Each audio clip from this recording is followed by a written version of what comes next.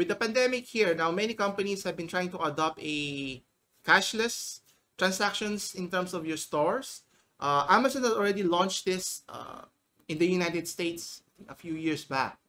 I saw it in a video uh, in Linus Tech Tips where he visited an Amazon store in Seattle where he was able to pay, buy products, without cash, just by scanning. No, it wasn't scanned.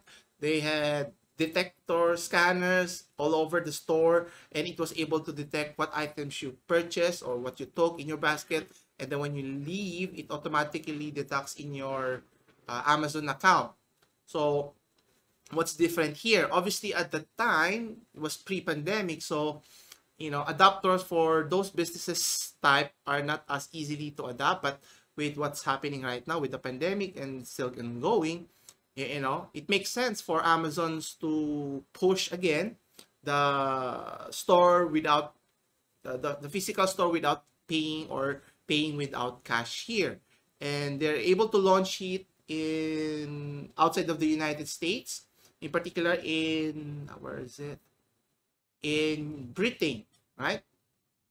So the shoppers won't have to line up anymore, which is a big plus for cashless payment. And then they could just grab their products or produce in this case and walk out the door. Easy as that. Now, obviously, how accurate it is and so forth. But, the concept now makes much more sense now than ever before because of the situation here of maintaining social distancing, avoiding physical contact with the cash register or cash person, and so forth. So the store is going to be called Amazon Fresh, which is located in Ealing, London.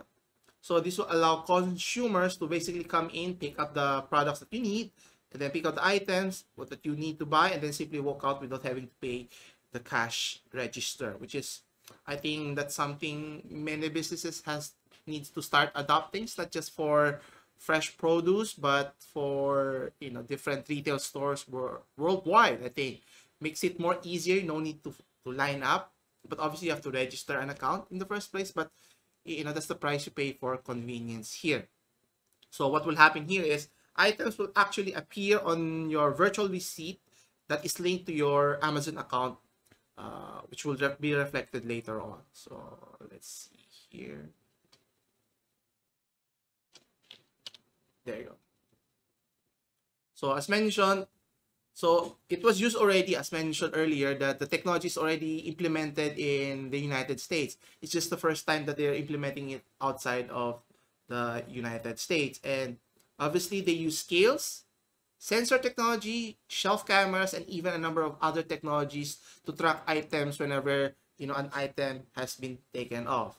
Now, is it foolproof? That's why they're using different technologies here to make an accurate assessment in terms of, let's say, if you took an item from the shelf and then you return it, does it mean they deduct right away, or is it by the time you leave the premises here?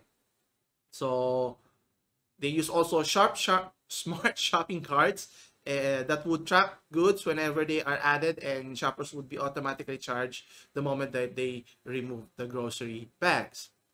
Another is obviously the Amazon is not the only, it's not really on the high-tech shopping experience, especially in the United Kingdom.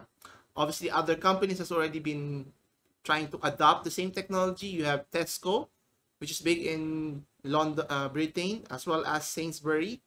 They've already tried to replicate the same technologies. Now, obviously, adoption is another big issue. It varies in terms of success, but with what's happening now, I think it's easier for consumers to adopt the technology now. Now, for the United States, e-commerce will try to compete directly with Britain's popular grocery chains here. Now, is it a long-term solution? Will it be a successful model? Eventually, people would, with the vaccine around the corner, if people are vaccinated, people feel safe going out, they would, go back to their normal routine in terms of, buying their products personally. I think people still prefer buying items themselves. Now, obviously, the convenience of buying online is tremendous, but at the end of the day, we thrive in social, interaction with talking to people, meeting people, seeing people, right? So not just cooped up at home here. But I think offering that option is, I think, going to be tantamount here, because if ever, hopefully not soon, but in the future, if another crisis or a pandemic were to happen, businesses already have in place a system that that would have a smooth transition when people can go out again. They have an option, not only just pick the items if they have to go to the store, or it could be delivered to their doorsteps like what Amazon has been doing. So that's why they're hedging their bets, I think, in terms of offering delivery service, as well as offering their products in stores, but with less interactions with people. But obviously another downside to that is, the question is, what would happen to people's jobs, which will be replaced by technology here. So that's another discussion on another day here.